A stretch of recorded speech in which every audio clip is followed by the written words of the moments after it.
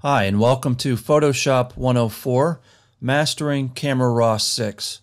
My name is Dan Moughamian, and over the next couple hours, we're going to take a look at ACR 6, which is the version that ships with Photoshop CS5.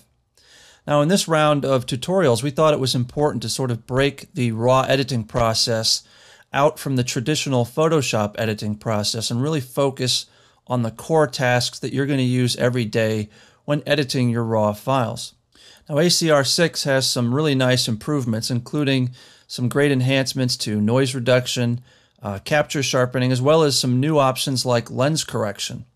And in general, it's very similar to the improvements that have been made to Lightroom 3. But we're going to cover pretty much the whole gamut of ACR functionality. There are a couple of things that we won't have time to touch on, but in general, anything that's going to help you to improve the lighting and contrast, the colors and details, and remove any types of distortions, as well as some different options for styling things. If you want to make some black and whites and give it a nice grainy film look, we can do that. We're going to talk about split toning.